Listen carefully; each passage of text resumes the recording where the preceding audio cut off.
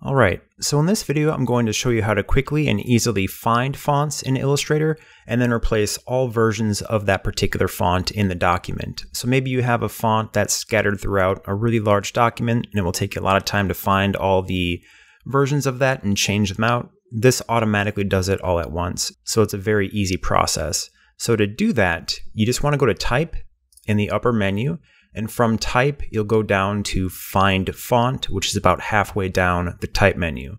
So you just want to click that. And from that, it'll bring up this Find Font menu, which will allow you to see what fonts are currently in the document. So this document has Archivo Black, Arvo Bold, and Archivo Narrow Bold.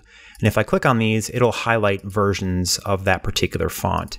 So there's a bunch of instances of Archivo Black, and if you click Find with multiple fonts, it'll just highlight different versions of that particular font throughout your document. So it's a really quick way to see where in your document that is. And there's only one Archivo Bold and only one Archivo Narrow, so those will just highlight those behind this window here.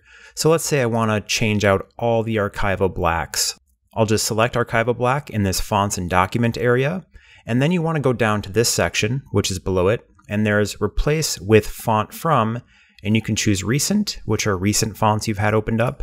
You can choose Document, which will allow it to replace it with other fonts in the document. So I'd say, if you know what you want to change the font out to ahead of time, just stick that font somewhere in the document so you can find it easily.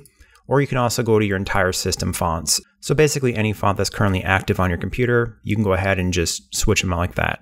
So I'm going to select a random font here called Band Shrift Bold.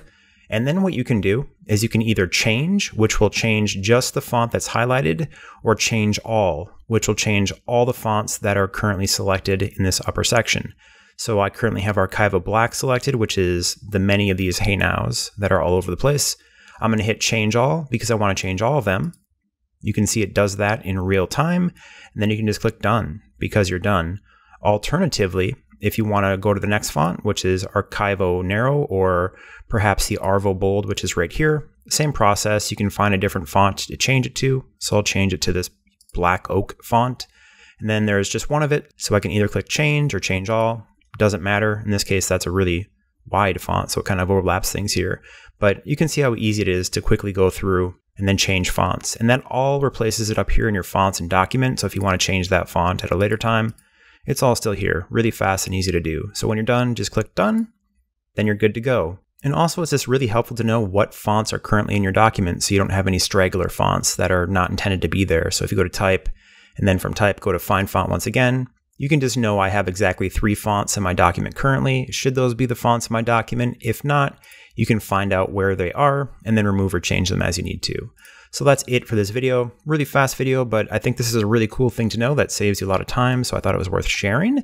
So if you found this helpful, please do me a favor and hit the thumbs up button to let me know. If you have any questions or comments, feel free to leave those in the comment section. And if you want to see more stuff like this, please subscribe. I do my best to keep creating videos just like this for designers. Thank you so much for watching.